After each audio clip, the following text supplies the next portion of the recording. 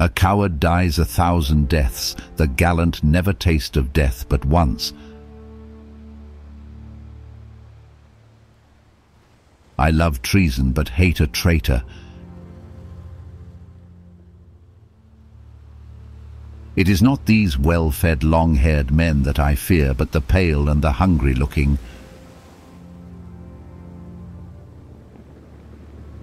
All bad precedents begin as justifiable measures.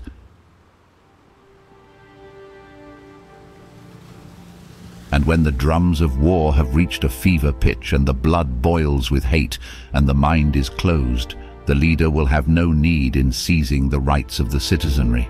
Rather, the citizenry, infused with fear and blinded by patriotism, will offer up all of their rights unto the leader, and do it gladly so.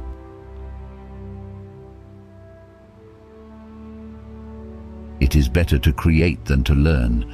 Creating is the essence of life. The evil that men do lives after them. The good is often interred with their bones. People readily believe what they want to believe. The greatest enemy will hide in the last place you would ever look. The things that we want, we willingly believe, and the things that we think, we expect everyone else to think. It is easier to find men who will volunteer to die than to find those who are willing to endure pain with patience. No music is so charming to my ear as the requests of my friends and the supplications of those in want of my assistance. Which death is preferably to every other? The unexpected.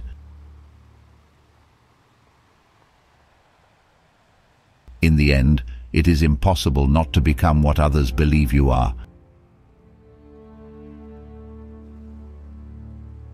In extreme danger, fear feels no pity.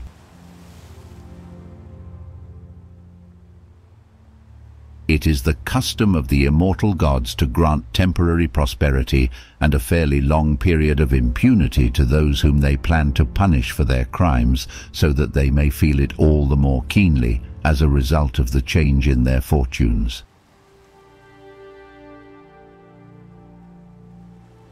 It's only hubris if I fail.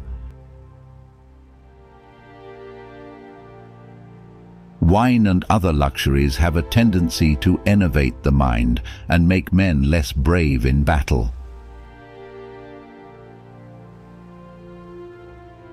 It is better to suffer once than to be in perpetual apprehension. Men in general are quick to believe that which they wish to be true.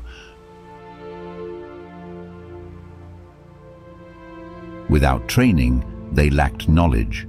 Without knowledge, they lacked confidence. Without confidence, they lacked victory. If I fail, it is only because I have too much pride and ambition. Experience is the teacher of all things. Men at some time are masters of their fates. The fault, dear Brutus, is not in our stars, but in ourselves, that we are underlings. I would rather be first in a barbarian village than second at Rome.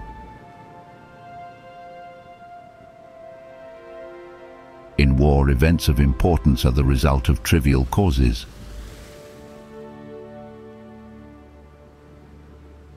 The difference between a republic and an empire is the loyalty of one's army.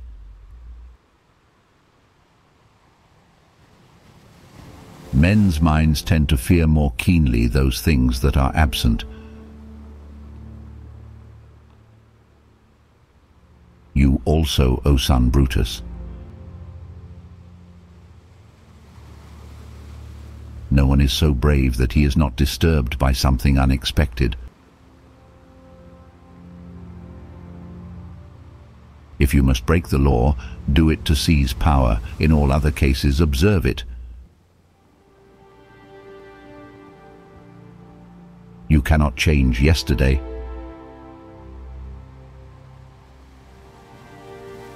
Many of you wished me dead. Many of you perhaps still do, but I hold no grudges and seek no revenge.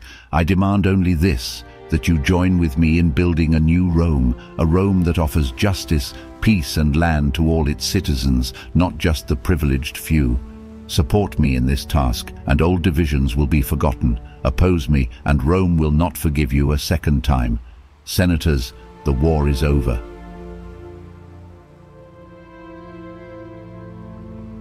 The die has been cast.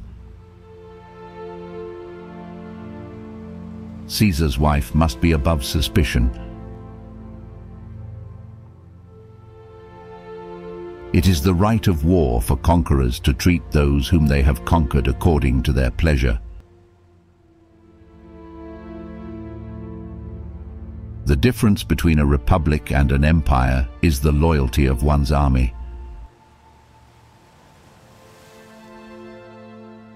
He conquers twice who shows mercy to the conquered.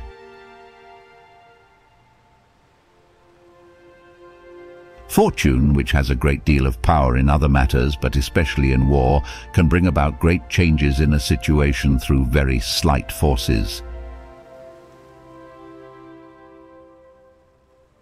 I love the name of honor more than I fear death.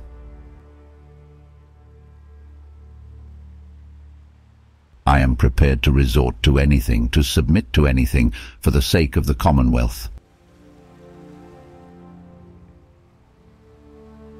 Beer, a high and mighty liquor. All Gaul is divided into 3 parts, one of which the Belgae inhabit, the Aquitani another. Those who in their own language are called Celts, in ours Gauls the third. Men willingly believe whatever they wish. I came, I saw, I conquered. What we wish, we readily believe, and what we ourselves think, we imagine others think also. I have lived long enough to satisfy both nature and glory. I have always reckoned the dignity of the Republic of first importance and preferable to life.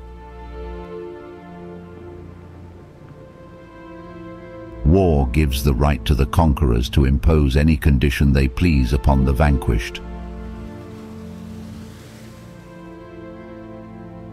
As a rule, men worry more about what they can't see than about what they can.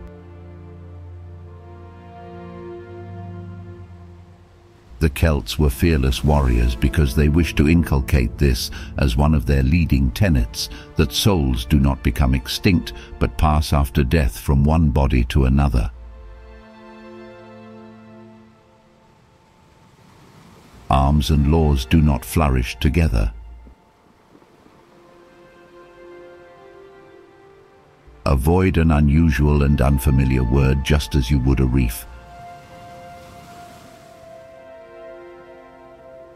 Our men must win or die. Pompey's men have other options.